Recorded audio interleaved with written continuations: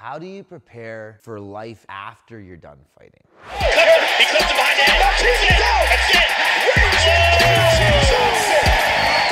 Like we have till about 35, and this can be different depending on who you are and where you started, how young you started, and how you fight, how much damage you take. One of my coaches, Bill Mahood, we always talk about Bill, he said it's not the age, it's the mileage, right? So if you're just taking all the punches to the head from the get-go and your defense sucks and you just want to die on your shield and do it for the crowd, you're probably not going to have a long career. If you're a little bit more defensive and you use some more grappling and defense and blocking, slipping, etc., yeah, you're probably going to do a little bit better and still have some wits about you when you're done.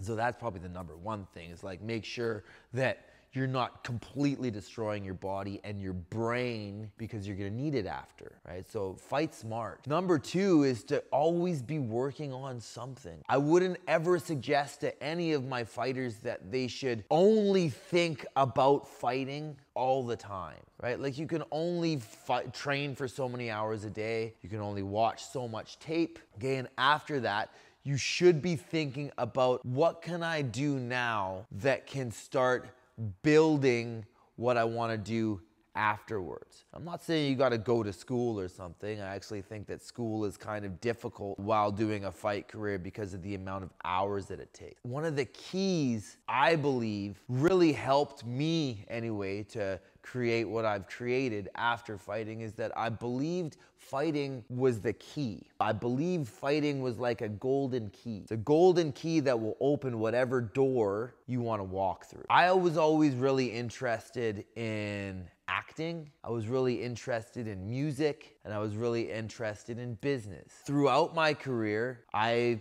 had written a bunch of songs and I had kind of made some videos. We might have seen some of the videos saying some things about Dana White or whatever.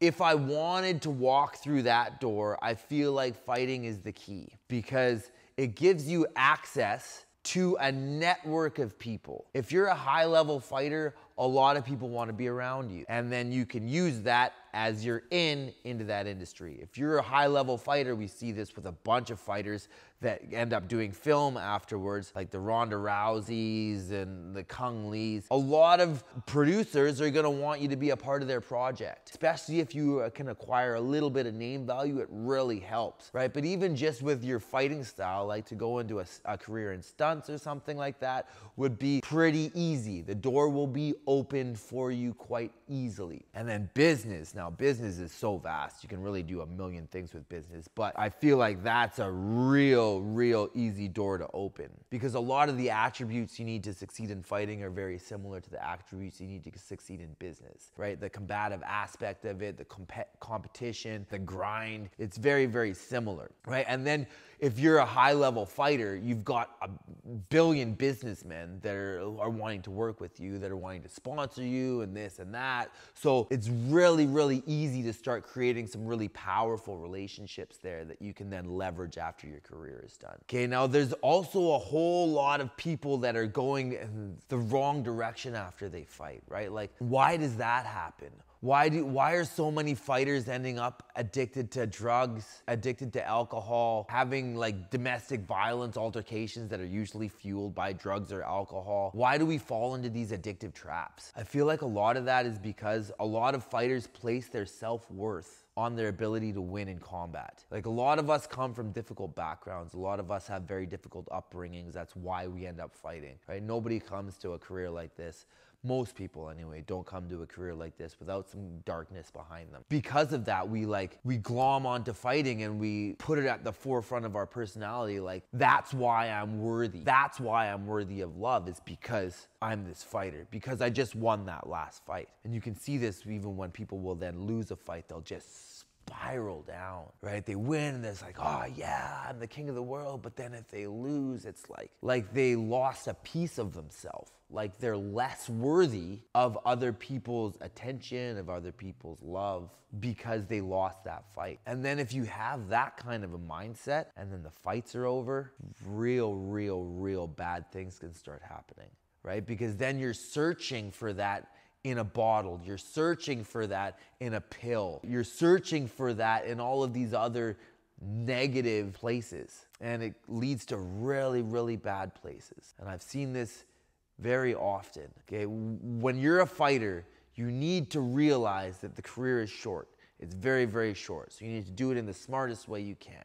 You need to look at the entire game like it's a martial art and try to figure out the smartest way to navigate all the different avenues of it, right? To navigate your way to the top, to get into the UFC, and then once you're into the UFC, to get ranked and to get those title shots and to make the most money you can possibly, right? And then you also need to realize that you're worthy of love regardless of whether you fight or not, right? That's your birthright. You were born with that. And if you weren't shown that in childhood, I'm sorry, but I'm here to tell you that that's real. That's real and that's true. You're not just a fighter. You're a person that happens to fight right now. Okay, so plan for your future, because this doesn't last forever. It'd be awesome if it did, but it can't. Look at the examples around you, because there's lots of them. I've seen many, many fighters come and go, and I see a lot of people that afterwards are just struggling and broke and working jobs that they hate. So work to build something. I started a little clothing line when I was fighting, right? I made some rap videos. I did a little bit of a foray into film. After I was done fighting, I had all these avenues that I wanted to continue to explore, because I already got my feet wet a little bit in them. You don't have to commit to 100% when you're in your career. You're committed already. But you should dabble a little bit here and there and get your feet wet, so afterwards you have a bit of a network of people that will open the doors that you want to walk through. And then you just got to figure out which one of those actually works. For me, it wasn't film. I tried to do the film thing, and not that I couldn't have gotten work. I was getting lots of work actually, but it was just like, it didn't work with my life. I didn't like being at the beck and call of these auditions all the time, and like, it was difficult for me to run a fight team and that at the same time, run a gym and act at the same time, because I wouldn't be able to be here for my fighters. I wouldn't be on the mats all the time. The music thing is like, for me personally, I really like the act of making the music. I think it's fun. Even the performance is fun, but the whole environment in the music industry for me, it wasn't for me. There's just so much partying and just so much like late nights. It just didn't work for me. For me, I like business, right? So now I've committed to my business. I'm building my business. I'm building my brand. TriStar Gym West Coast, K7759. Edmond Street. If you're in the city, come on down. TriStarWestCoast.com. If you're online, come check us out. And that's where I'm putting my energy now. And it's because of all the lessons that I've learned in fighting, and also because of all the network that I have, because of what I've done in fighting. Like, so many people want to work with me. It's really easy for me to find other people that are wanting to work with me because of what I've done, right? Because I was able to get to the UFC. It's really easy to get partners and to make moves. Think of it like this. Fighting may or may not make you rich. Maybe you're smart enough, you can just fight and make millions and millions of dollars like George St. Pierre, and not really have to start a business if you don't want to. Not really have to go and act if you don't want to. That's not most of us. Most of us will leave the game with a couple grand and a bunch of injuries and a Rolodex, okay, a huge list of names of people in different industries that want to work with us, okay? Fighting is the golden key. It will unlock any door you want to walk through if you have that mindset and if you know that truth. And if you're able to avoid the pitfalls that await you if you place your self-worth on your ability to win fights. Really hope that helps you guys. It's really helped me in my life so far, and it continues to help me. And it's something that I make sure all my fighters are aware of. Okay, so if you don't have a coach that tells you that, I'm here for you. Appreciate you guys. One love. Peace out.